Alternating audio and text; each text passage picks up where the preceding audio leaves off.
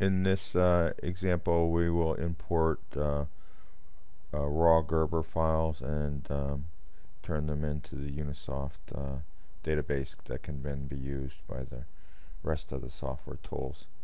Normally you'd want to bring in CAD data or XY center data. However, a lot of contract manufacturers can only get Gerber files from particular customers. So we would click on File, Smart Open, pick the folder that you want, and see here that we have a lot of CAD files in this folder. We would normally choose those. Those float to the top of the screen because they're the preferential ones to import. However, if you just have Gerber photo plots, you'd go to the Gerber files, choose one, then our thumbnail window opens up.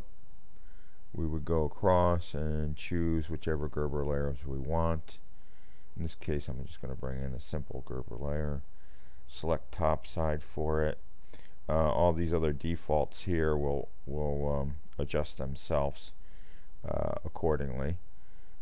And then we're going to import that file. We'll see now that it's marked top on that thumbnail. Basically click import, verify the layer, click yes, the file's in. If you click on Gerber files, you'll see all pins are basically orphan pins because there's no reference designators or pin information in the Gerber. So what we do is we'll outline the part that we want. Click Gerber connection, make component, set our reference designator here, U1. Okay, now the component's made. And set the pin.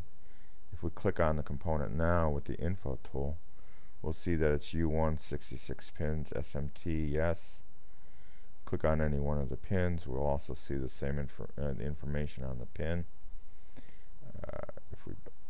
Now what we can simply do is click on the component, say find similar shape, and it will automatically increment up, and we'll see U2, U3. We can also do auto if we want, depending on how the reference designators are. Normally we would probably bring silkscreen in and match that up. So now we're ready.